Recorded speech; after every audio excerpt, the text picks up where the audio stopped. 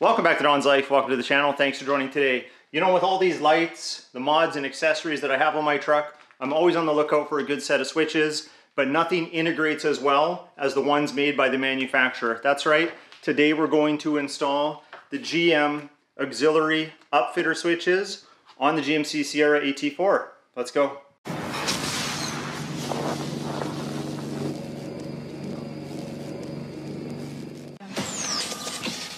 Today's video is sponsored by 404parts.com. They've become a great partner for the channel. 404parts.com offers genuine OEM accessories, including upfitter switches, which we're going to install on this vehicle today. Make sure to check out their website, 404parts.com, and when you find something, use the promo code DON404 and save yourself 5%.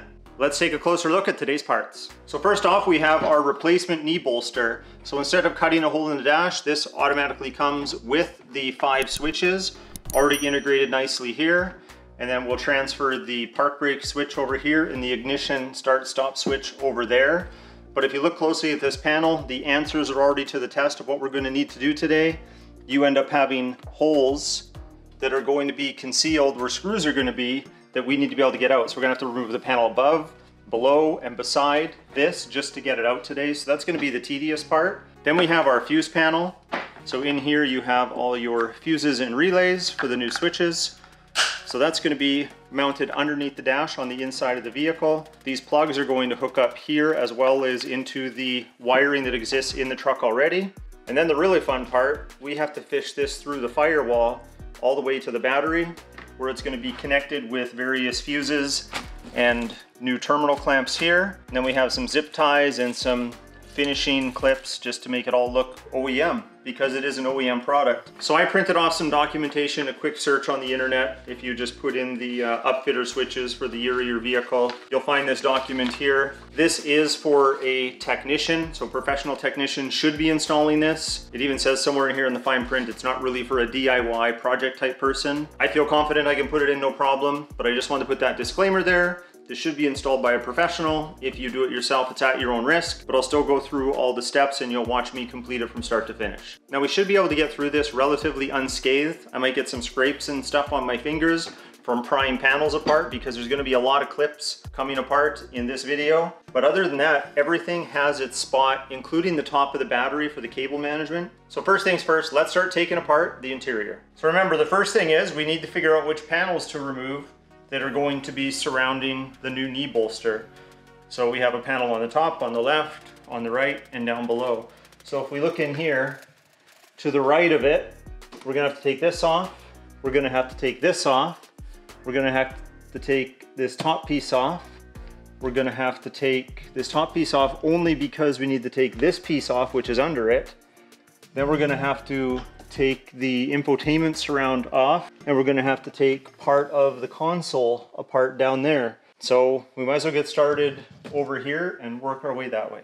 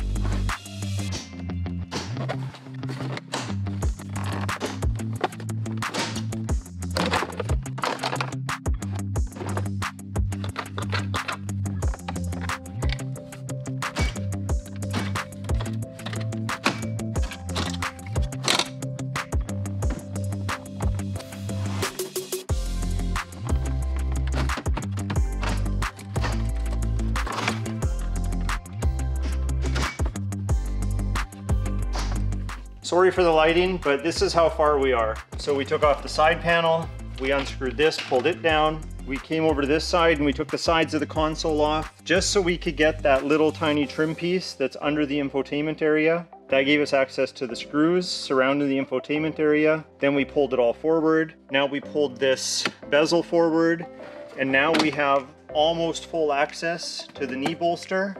We just have to finish by taking off these screws here, which will give us access to the screws holding the top of the knee bolster in, and then we should be able to swap it out.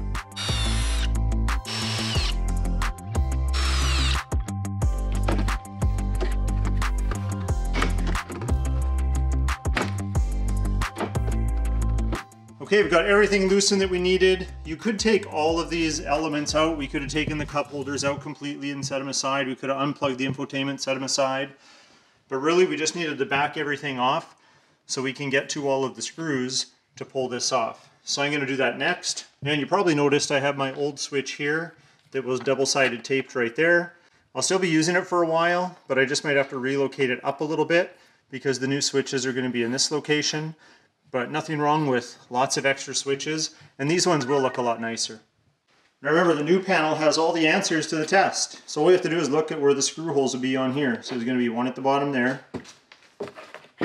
There's going to be one up here. One right there, one right there, one right there, and that's it.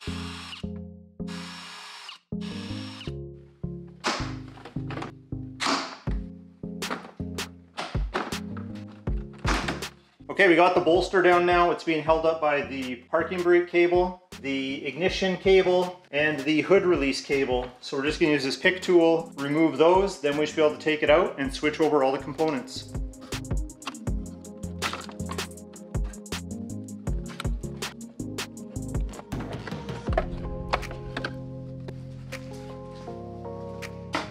All right, we have the old one and the new one. We just have to transfer this switch and that switch over to here. Should be pretty simple.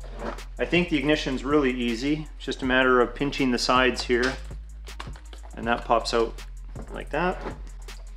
And then we simply clip it back in there. So that's done. We're almost there. That easy. This is a little trickier. You have to pinch the sides. There's 1, 2, 3, 4 little things to press down and pull out at the same time. So I'm just going to grab a little screwdriver and I'll use my pick tool and we should be able to get it out.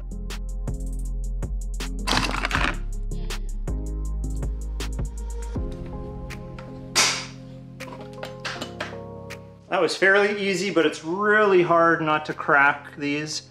I put a crack in this one right there, but it's still functional. It happens. What do? So the first casualty of the install is a little bit of a crack in the old panel that we probably won't use for anything. So before I install the new panel, I just wanted to show you a few things on the fuse block here, because once I've mounted in the vehicle, it's gonna be kind of up underneath the dash and it's gonna be kind of hard to show you. So let's take a closer look. It's gonna be mounted under the dash with everything kind of facing this way. So you're gonna be able to unclip it like that to gain access to your fuses. Now, if you look in here, it's pretty straightforward. We have 5 switches, we have 5 fuses, we have 3 25 amp, 2 20s, and then we have the 3 relays for the larger current, and then we have 2 relays for the lower current. And then this right here, this is very critical.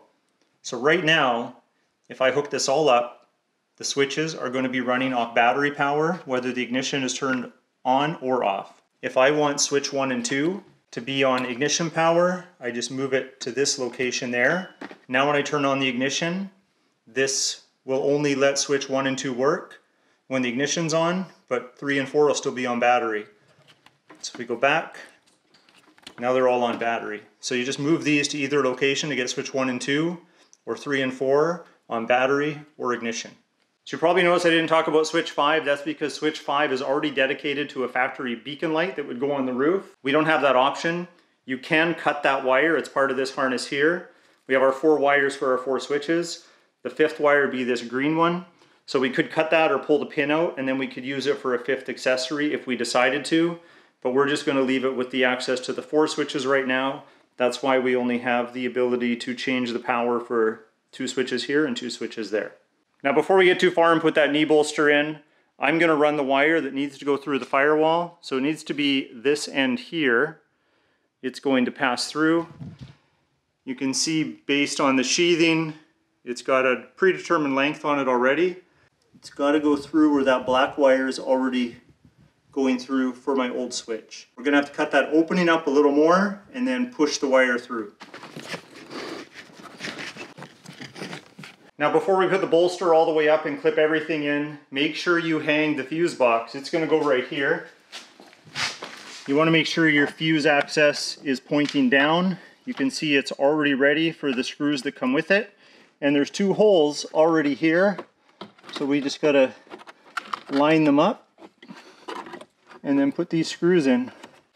So before we mount this all the way and plug in all the wires, this new box has this harness which needs to come up through this hole right here. So I don't know if you can see that well, but right here, I gotta pass it up through there, and then it's gonna clip in to the back of the switch right beside the parking brake.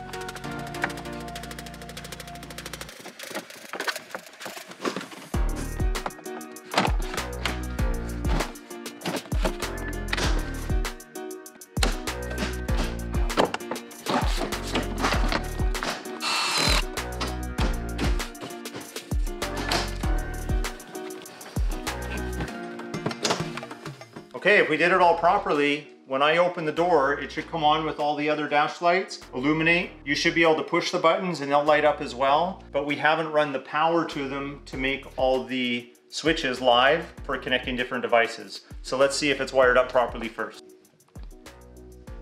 Yep, there we go. See, they're lit up. And I can turn them all on, but we don't have power to the battery yet. We only have power to the switches themselves. So once we get power to the battery, then the fuse panel will be live, and then if we connect any accessories, they'll all work. So because we've had the wire through already, through the firewall, now we have these eyelets on the wiring harness that are going to connect to these push pins all the way down. They've given us extra in case we break any. I just have to connect these to there and get this all the way to the battery, and then I'll show you how to wire it up. 1, 2, 3, 4. Okay, so we got this secured along the firewall area. I have the terminal here that's gonna need to mount in the battery, but just so I don't confuse you with what you're about to see, I'm going to disconnect some of the other accessories that I have in here. I have this C-Tech quick charger right here. See, it's showing orange because it's not showing the battery at a full state. So I'm just gonna get that out of the way, unhook a couple of the other accessories just for a moment, so then that way when you see me configure this area, you know it's exactly how it needs to be for the Upfitter switches. So I'm gonna make this a little clearer. If you put all of the terminals in first, I'll show you the order to connect everything. So let's start with this 60 amp fuse. We're going to bridge it right there. And then you get this little plate. That's gonna nestle in on top and give a nice point of contact for this cable here, which is for our Upfitter switches. So that's ready. Then we're going to take our 200. This would be great for a snowplow. We're not going to be connecting a snowplow, but it is there if we ever need it, or we can run another device to this terminal here and it'll be fused up to 200, which is pretty high. Now we just have to take the bus bar, because this is a live plate. It's going to conduct electricity all the way through this side now, and then our breaker points are here with these fuses. So this to the Upfitter switches, and then this for anything we want to add down the road. It just comes part of this kit. Now we can secure all of this down, and then for all intents and purposes, we're pretty much done.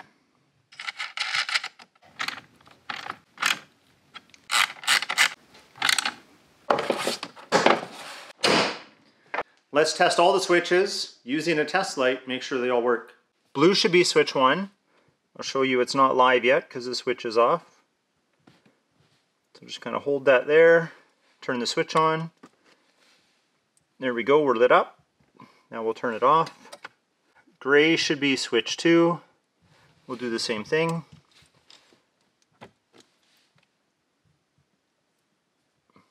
There we go, now we'll turn it off. Brown is switch 3. There we go. And then yellow should be switch 4. Ta-da! We're good. Well, there we go. Now I just have to decide what I'm going to connect to it, but with my projects, I do not think that'll be an issue. I wanted to thank 404parts.com for sponsoring today's video. Again, make sure you check out their website. You can get a ton of great things to accessorize your vehicle. They're all genuine OEM accessories made to fit your vehicle properly. You can get an illuminated badge for your GMC. You can get some GMC puddle lamps like I have for my truck. You can get the Cadillac Escalade versions if you want.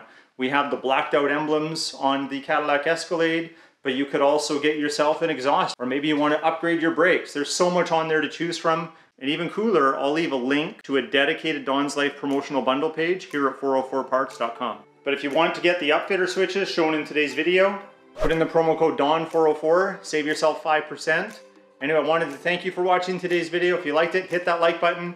Please consider subscribing. We'll talk to you next time.